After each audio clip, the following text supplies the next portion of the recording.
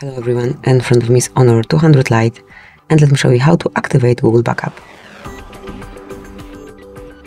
At first, open the settings, then find and select System and Updates, mark Backup and Restore, and here click on Backup to Google. Now you can smoothly by tapping on the indicator turn it on, and from now on it is active. Here you've got your backup account. If you want to add another one, just mark it and add account.